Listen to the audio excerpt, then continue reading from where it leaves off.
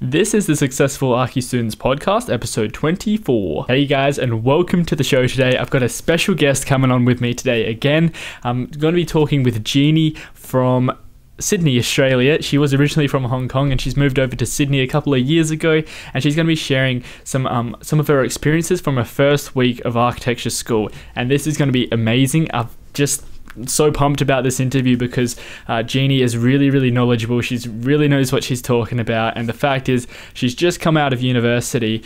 She's just come into university, and this is something I always try to reflect back on, you know, being in my first year again, being in my first week, and it's hard for me to remember back to that to give you guys advice. So instead, Jeannie is going to share that advice with you because she's just been through it. She's in her third week now, and she really does know what she's talking about, and she's really ambitious as well, which is surely going to rub off on you guys. Like, by watching this video, you're going to be more ambitious yourself, and I can see that happening. Even if you're not going into your first week of architecture school and you're already in your third year or fourth year, it doesn't matter. This video is going to be super helpful for you, and I don't want you missing out. So if you don't have time to watch it right now, please do bookmark it and save a time to watch it. So you're an Archi student. You're smart, you're creative, and heck, you're ready to take on the world with your crazy designs. Before you get to that point, however, you need to build up the habits and the knowledge and the skills of a successful architect. And what most students don't realize is that you don't learn these things over time. Rather, you learn these things through experience and deliberate practice outside of your university education.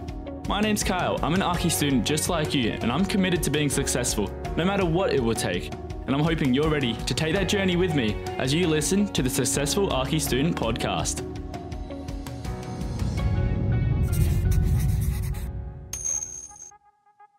And without further ado, without wasting your time anymore, let's get straight into the interview. I've got another special guest with me today. I'm joined by Jeannie from Sydney, Australia. How are you doing, Jeannie? I'm good, thank you, Kyle. Thanks for having me. How are you? Yeah, I'm doing well, thank you. That's all right. I'm super happy you decided to join me today.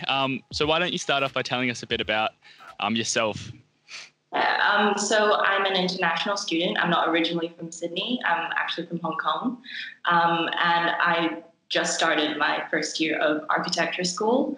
And actually today is going to be the start of my third week. So very early in the game.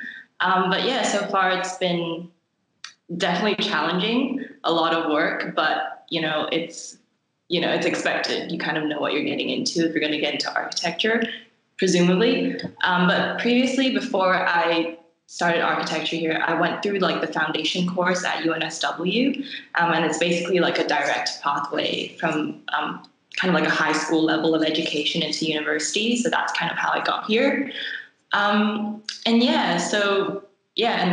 guess outside of school and architecture, I got to Australia at the end of 2018 and kind of finished up high school there. Decided, I want to move countries and I want to pursue. I knew I wanted to pursue architecture in high school, and I decided to come to Australia to do that. Cool. So around what year did you decide on architecture? It was pretty much okay. So long story short, as I progressed throughout secondary school, it was pretty much, the typical science, math, that kind of subjects. And yeah, I was not going to spend my life kind of getting into careers. So pretty much I switched gears and went into design, switched programs in terms of schooling, and went into a kind of more arts and design, but again, very generic, nothing really specialized. But it was pretty much further on, I developed a kind of liking towards architecture and kind of building and I guess creating models, because I had the opportunity to do a little house renovation for my apartment in Hong Kong, which was really fun. Oh, that was awesome. Taster. Yeah. So that was kind of my first taster into kind of the built environment. And also along the way, I was really lucky to meet some very special people also in the field that kind of influenced me and opened my mind up about the world of architecture. Very cool. Now, I always try thinking back to what it's like in my first week of architecture school again. And I try putting myself in those shoes, I guess, to kind of remember how nervous I was and to give some advice to students going through that to let them have a smooth first week. And just completing your first week, it'll be much easier, I guess, for you to recall the good and bad things that happened. Would you mind sharing with us kind of what your experience was in your first week of architecture school? Yeah, absolutely. So in terms of things that I feel like other architecture students should be aware of before they get into, their first couple weeks is things move very fast, very, very fast. And you have to kind of keep your wits about you. Make sure you're on top of everything. Everything outside of your uni life is organized, especially if you're trying to work and, kind of things like that, because I'm doing the same. So organization is really key. And also kind of understand that, I don't know how it is with other programs, but with us, it's quite like you're thrown in the deep end, really. With like our first studio project is to design stairs with SketchUp. And you have to do a lot of figuring things out for yourself outside of, your uni lectures or tutorials. So in saying that, the best thing or the best result, I'm speaking to some of my other friends also in the same degree, the ones that do better are typically the ones that do experiment outside of what's required in the brief that uni gives you, because they just have so much more experience working with the different programs that are so novel to us. So making sure that you're expanding your knowledge and teaching yourself things outside of the course, it's so important at this stage as well. Yeah, I definitely agree with that. And were you nervous at all during your first week? Not really. I'm not really a nervous person unless like I'm put on the spot about something I have no idea about. I wasn't really nervous, but it was definitely a little bit of apprehension because like obviously something you've never done before. So you're kind of more alert, like kind of trying to take everything in and keeping on top of everything. But it wasn't really nerves for me. Yeah. See, I was on the complete other end of that. I was a wreck. And but really in the end, there is nothing to be nervous about, as you were saying. I guess not nervous, but some experiences I've had also in my first week is there have been some people that has dropped out already. Yeah. So obviously there's such a big cohort. There's going to be lots of different people, but I feel like obviously do your research and everything before you get into architecture. But once you like kind of figure out or you're not sure about it, I think it's so much better to drop out early instead of later. If it so happens that you figure out, this isn't what you want to do, it's better to do that early. It's just possible. Yeah, I agree with that as well, because I'm in my third year now, and there are some students who have been saying they're going to drop out since the first year, and they've kind of just stuck to it, and you can see how miserable it's making them, and they feel like they've got to finish their degree because they've started it and they've got to finish what they've started. But yeah, you can just tell it's not really going to be the best option for them. Yeah. Especially, like in the industry, you're going against people like you, for example, who are obviously very passionate about what you're doing. Yeah, it's not a good idea to stay in something just for the sake of it because you're not going to be competitive. Kind of my take on it as well. But saying that, there's always a way to build up the passion for it and to get to that motivation level, I guess, so that you are one of those students who are the competitive ones in the industry, I guess. Mm-hmm. So could you run us through what subjects you have? Like you'd have, I guess, 3 or 4 classes, and could you tell us what they are? Yeah, so right now, because UNSW is a little bit different, we do trimesters. So I'm in my first trimester, and we do 3 courses. So that's we have a studio class, studio like sort of workshop. It's like a it's different from like a classroom environment. And then we have a communications course. So that's to do with kind of learning like Photoshop and Illustrator, that kind of stuff, to get your ideas that you're coming up with in studio across. Like that's what that class is aimed for. And then there's an intro and enabling course class.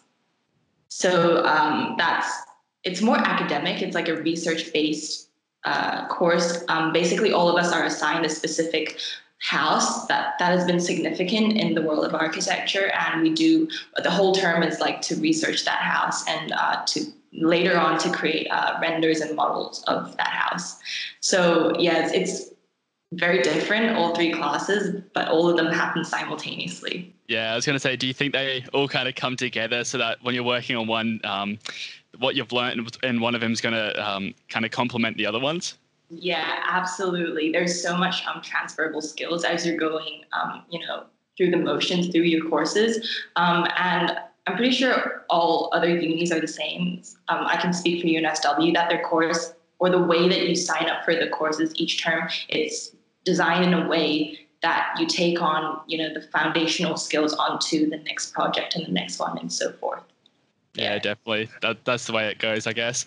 And so how many times or how many hours, I guess, in a week are you required to be at uni?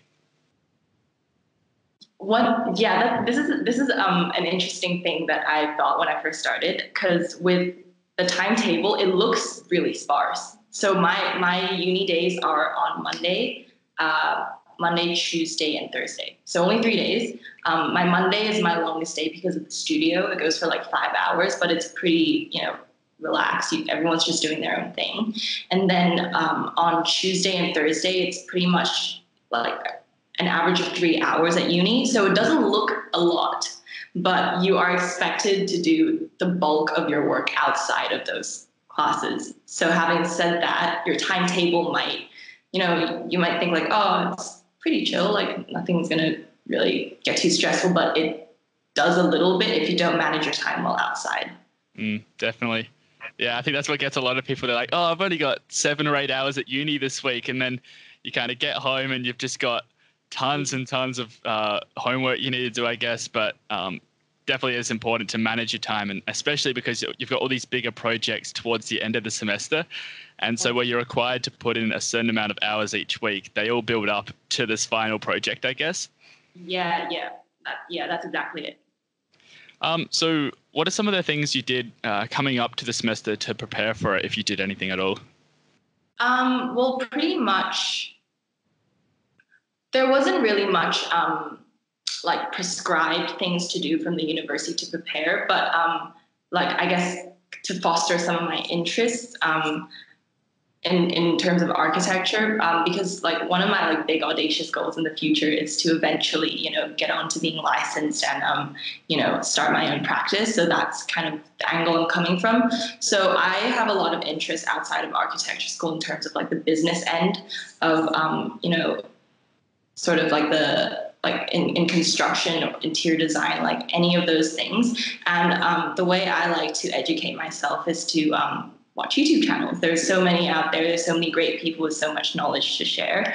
And that's kind of how I've been setting up kind of my mindset for before I head into architecture school. So at uni, for me, that's where I obtained, the nuts and bolts, the skills.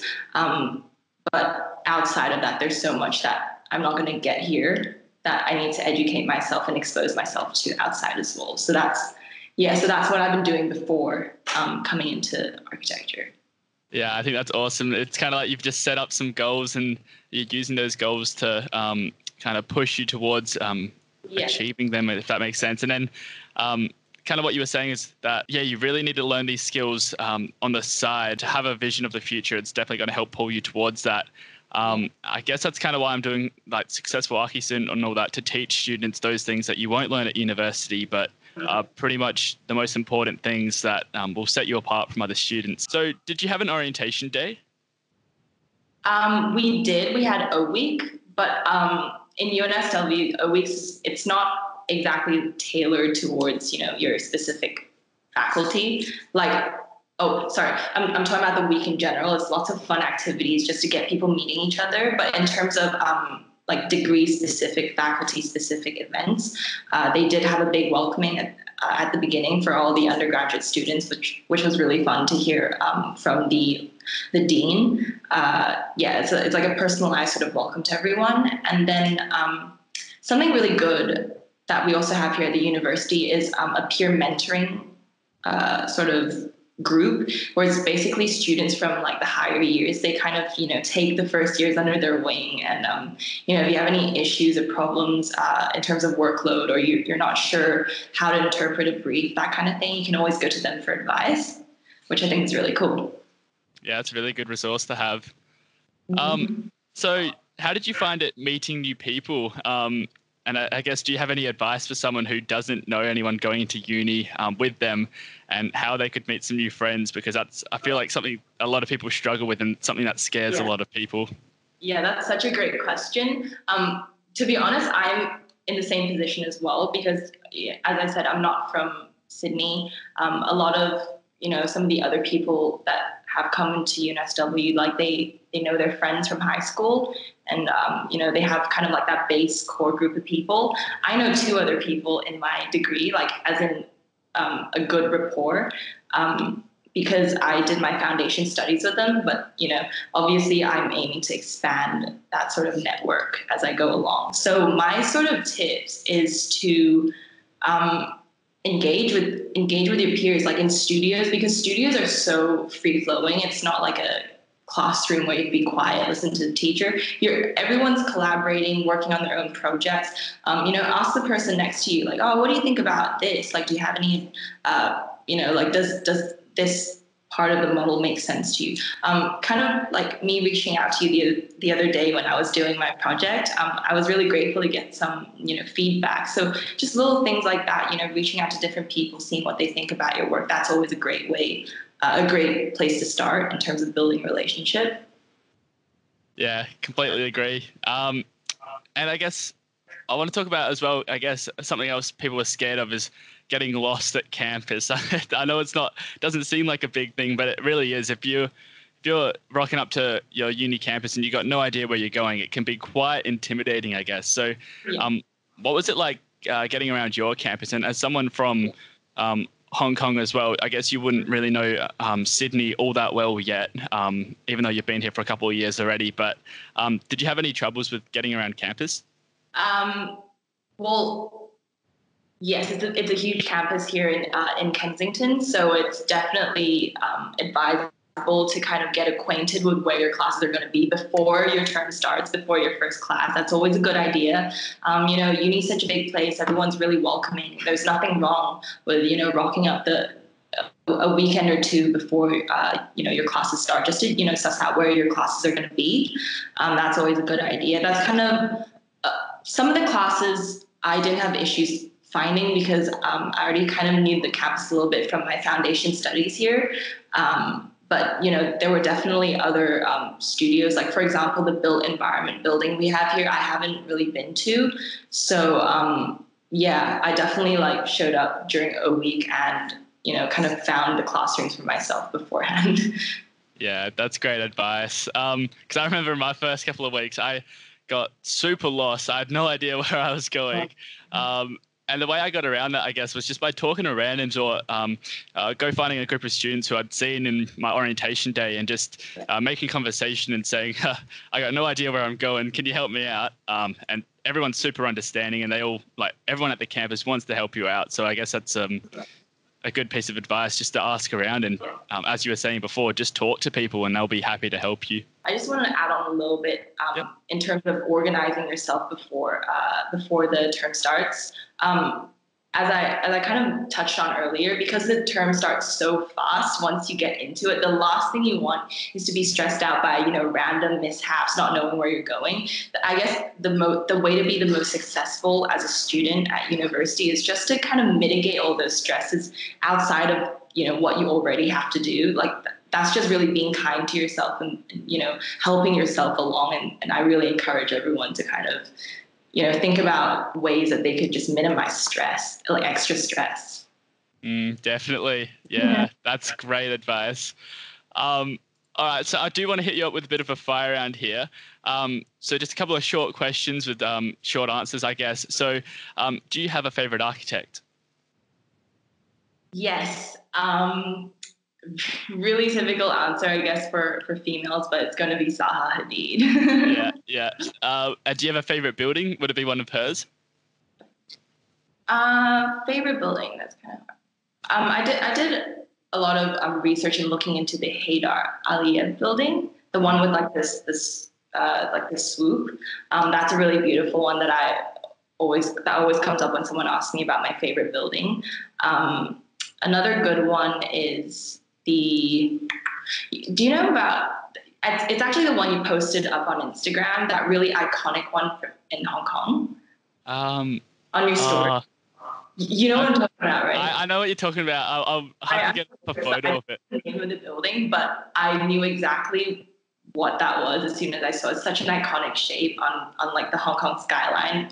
That one's a really good one as well that I've personally been to. So those are two that comes up when you ask me that question. Awesome. And I guess I don't know if you've read many architecture books. Otherwise, would you have, I guess, a favorite architecture book or maybe a favorite YouTube channel that helps you with your architecture? I actually do for both. Okay, cool. So for the books, there's a guy called Eric Rain. I hope I'm saying this right. Eric Reinhold, and he kind of does this workshop called 30 by 40. Like 30x40. He has really great work. He's good on his YouTube channel. All his videos super informative, super like cinematic. It's great editing. He's a great resource that I always go to. And he also has 2 books, a volume 1 and a volume 2 called Architect Entrepreneur, which I own and I have read, and they are awesome. Like point of reference to kind of get your bearings right, understand the lay of the land when it comes to the architecture industry, and also he tailors his information a bit more to those entrepreneurs out there that do want to eventually start their own thing. So really recommend those books for that particular niche of people. Your book that I have read, the how to ace any project in architecture school, that was a resource that I used before I started my program. A lot of great concepts in there. Sharpening your pencils, that's one that's highlighted. The -5 + 50 rule. That's also some really, really good advice in there that I do implement. YouTube channels. There's a woman called Karen Bond, an interior designer. She's from Vancouver, and she owns this company called the House of Bond. Super inspirational. One of my biggest inspirations as a woman in the industry. She has a great channel. I recommend everyone to check her out. She's super authentic, genuine. She's really, really warm and like a friendly person. And as a female, you're kind of programmed to think that to make it in business or to make it to be successful, you need an air of like I don't know if you get like kind of like devil, kind of like a devil wears Prada sort of vibe, but she's not like that, and I find that really refreshing from her. Not to mention her work is just genuinely great and just speaks for itself. So yeah, those are some people that I do recommend checking out. Yeah, that's awesome. Heaps of great resources there. And I guess last question of the fire round is, where can someone find you if you have Instagram or something like that, if someone wants to connect with you? Yeah, the best way to find me in terms of my architecture related work is my Instagram handle is the Archi Student, so THEARCHI student. That's a really good handle you've got. Yeah, I'm surprised I managed to snag it. Like no one else did. But yeah, so that's pretty much where I post my work and update some of the things I'm doing for uni or for architecture. Yeah, that's really cool. So yeah, definitely go follow Jeannie if you guys are on Instagram. All right, awesome. We are running out of time. Is there anything else you want to add before we leave, though? Is there anything that you would want to share with other architecture students, or a piece of advice that you have to share? I know I'm putting you on the spot here. Yeah, no, that's all good.